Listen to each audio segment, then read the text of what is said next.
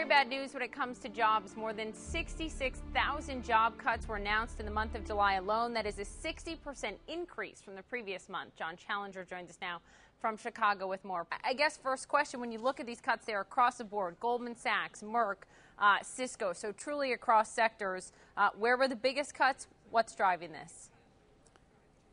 We saw major cuts led by Merck in the pharmaceutical sector, and we know healthcare is certainly undergoing a lot of change right now with the healthcare reform out there. But it wasn't just healthcare. It really covered so many sectors with big iconic companies cutting jobs. I guess, so many of us right now are looking towards big corporations that have pretty strong corporate earnings across the board thus far this earnings season to be the job creators that we need right now. Should we be expecting that of these big corporations? Are big companies generally the job generators?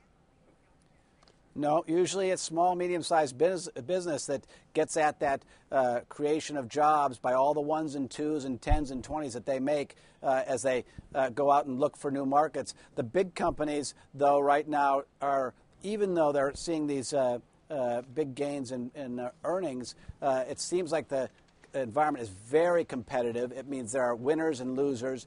Demand seems to be flat, and these layoffs are really, in many ways, reflective of those GDP numbers we've seen now for 2 consecutive quarters, much less than expected, not enough to keep the job market going. And now, as a result, we're seeing visible signs of cuts across the board, not just in autos or not just in housing, not just in government, but across the board. You're also talking about companies with billions of dollars of cash on hand. So this is the part that so many people struggle with. They've got strong balance sheets. Why aren't they using that money to hire? What is your take on it? What are you seeing? It reflects their confidence in the future. They're looking at their companies. And remember, these are big companies with complex operations. They're going through their companies pieces by piece and saying, where are we making money and where aren't we making money? And if they're in an area that is losing money, then they're cutting those areas out of their businesses or scaling them back and concentrating on the areas of strength. Put these numbers in perspective for us. I mean, realistically, should this be a signal to people that the wheels have fallen off the recovery, at least from a jobs perspective, or should we not go that far? Because this is a huge increase. Well, we're at a real turning point right now. We've been through a recovery for 2 years. The economy came out of the recession 2 years ago, but it's been a rocky recovery. 3 steps forward, 2 steps back. And in fact, that's been precisely what happened in the job market. 3 very strong job months from February, March, and April, and now 2 really negative job months, very limited job creation and real concern that it might continue. So one picture is we're in this rocky recovery and we're just in one of those retrenchments. But there's increasing concern that the economy may be heading towards recession. Major companies are now making layoffs rather than just holding on to their people. All of the government stimulus, both fiscal and monetary, now is at risk. And maybe there's just not going to be enough consumer and business spending to keep this economy afloat. Looking forward, John, where do you think that the job cuts are coming, right? We've seen very weak manufacturing numbers as of late.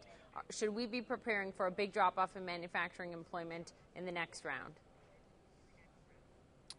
Well, only if the economy really does fall into recession will we see cuts grow in those sectors that are bearing the brunt of the recession. Right now, the area we know we're going to see cuts, job cuts for the foreseeable future is government. It's been in recession from a job standpoint, even while the rest of the economy has been out. As we see job creation numbers, the private sector does add jobs, does create net new jobs month after month, but the government keeps slashing away and cutting the overall number. That's not going to change, especially with this budget deal. We know there's only going to be more cuts going forward at the federal government level, especially in agencies, but also at state and local. They have to balance their budgets. They're going to get less money from the federal government. So government, a core job creator and real place where many people make their working lives, is cutting back, and that's not going to change.